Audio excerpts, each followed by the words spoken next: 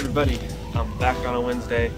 I just harvested all of my stuff for farmer's market today, and now I'm going to finally finish my sign for farmer's market.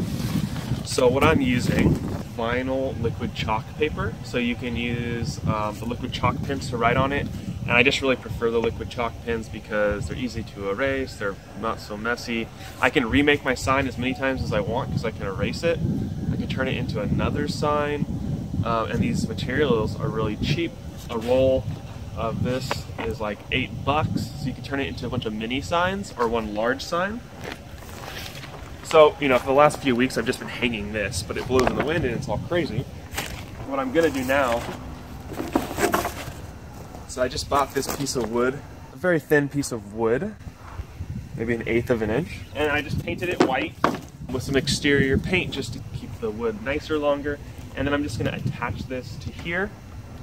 Then I'm going to drill a couple holes with my drill, and then I'll be hanging this sign from the wood with some bungee cords. Alright, so you know, I'm making this sign for myself.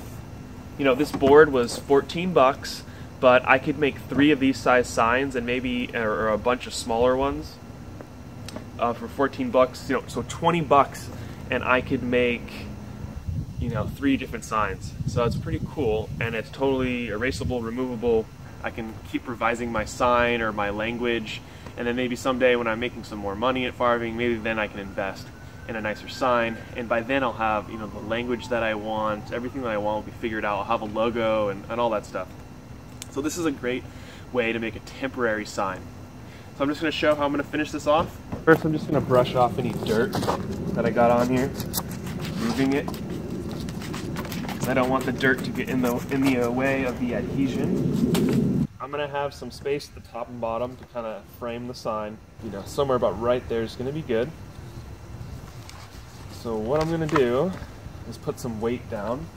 I'm going to get this nice and lined up, and I cut this board with a table saw, so that's already not going to be perfectly straight, but so this line here and the edge are now parallel. They look pretty darn good by eye. Okay, so now I'm going to start removing the adhesive. Okay, so what I want now is I need something flat to push out the air and to make this thing sit as flat and straight as possible. So you know, you can use the back of a notebook, the back of a comb, something that's soft-ish and won't scratch anything. Got this first layer down. Just gonna peel this all the way back. And then you can see I'm keeping the tail in line with everything to keep it straight. And then as I lay it out here, I'm just gonna, you know, by eye make sure that I'm doing it really straight. Definitely recommend using another person. Here's what I'm gonna do. I'm gonna take the notebook here. So far so good, it's working. It's working pretty good.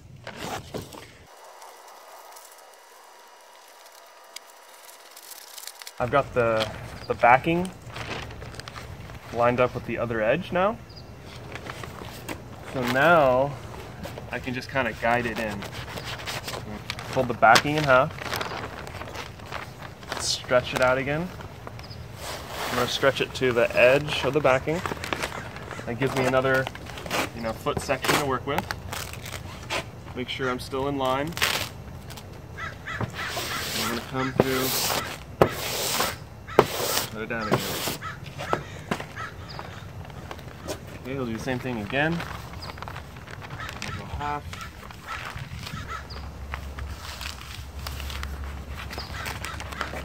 Okay, next section.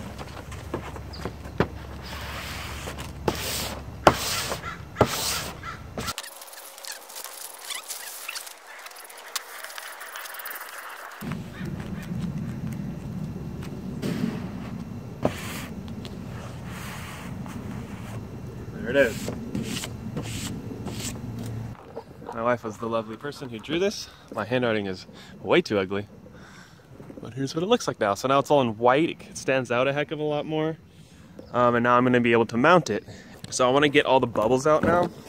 And I'm just hesitant to use that notebook because I'm scraping off all of my writing, and I need to use this sign today, so I don't really want to redraw it.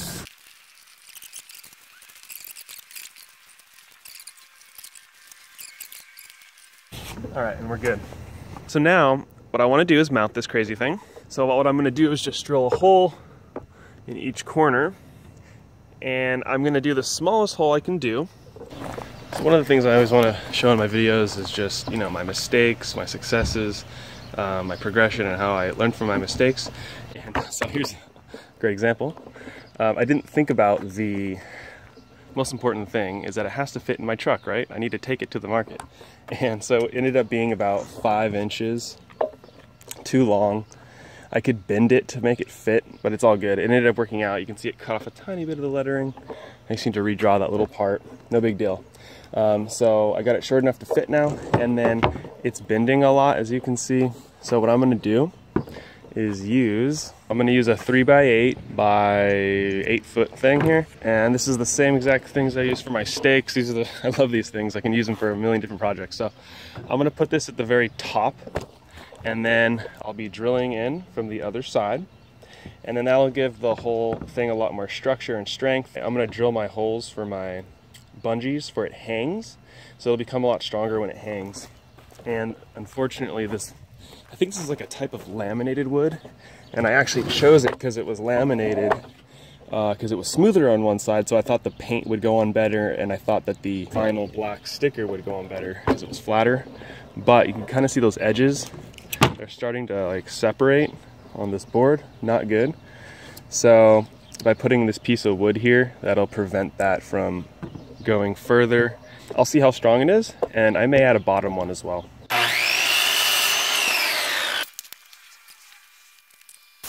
I'll be using some 1 1/4 inch screws. I'm going to screw it in from the opposite side. Okay, so because this is sticking up, this is actually too long. 3/4 is fine. And this should be plenty. So I'm going to put one more here and here. I just need to drill 2 holes through this thing so that my bungees will fit on. I got a lot stronger structure to go into now. So I'm gonna I went 1 size up on my drill bit to a 7/32.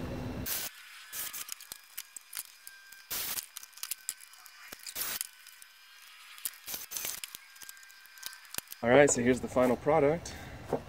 Super strong now. I had to switch out the bungees to some thinner ones, but perfect. It's super strong now, not so wobbly.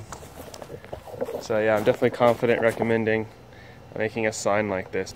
All right guys, hope you found that useful, and let me know if you have any other ideas how to improve the sign or make the sign better, or maybe you have a way better way to do this, so let me know.